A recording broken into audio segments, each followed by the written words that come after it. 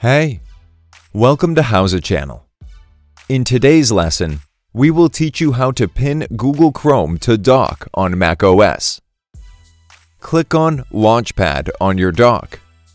Look for Google Chrome. Select the app icon. Drag and drop the icon on the dock. You can also launch Finder. Select Applications from the left side list. Look for Google Chrome. Drag and drop the icon on the dock.